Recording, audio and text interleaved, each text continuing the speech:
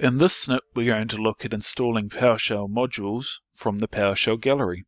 To get started, run PowerShell as an administrator.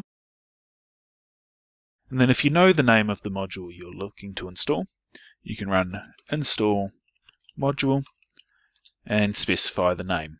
I use PoshRSjob in a lot of my scripts, so I'll go ahead and install that.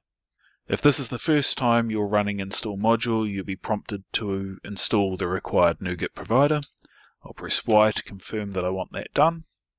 And then because PowerShell Gallery is considered an untrusted repository because anyone can upload anything to it, I need to confirm that I'm happy for this module to be installed from it. I'll type Y to confirm that I'm happy, and then the module's installed. I can confirm that by running get module, specifying the name, and including list available. I have to include list available because it's not yet loaded into my PowerShell session. Then I can see it's been installed and that it's been installed to my program files directory.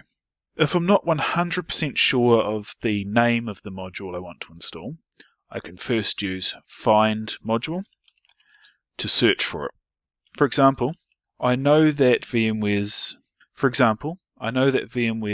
uploaded their PowerCLI module to the gallery, but I'm not 100% sure on whether or not they've prefixed the name or not. So I can use wildcards and look for PowerCLI with a wildcard at the front of the name to account for any prefixes.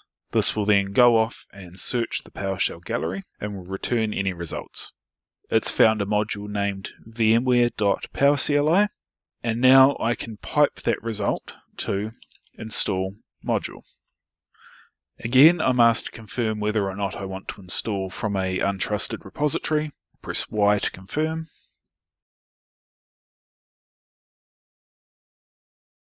As you can see, the PowerCLI module has a number of dependencies, and these are being handled for you automatically.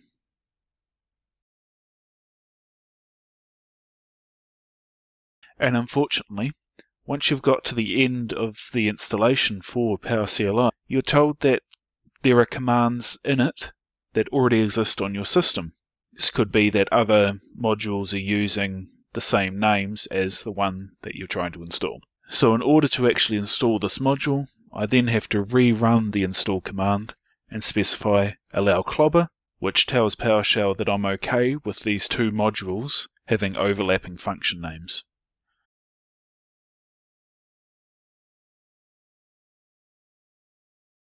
And now that module's been successfully installed, we can again confirm by running get module, specifying a name, and I'm going to look for all VMware modules and list available.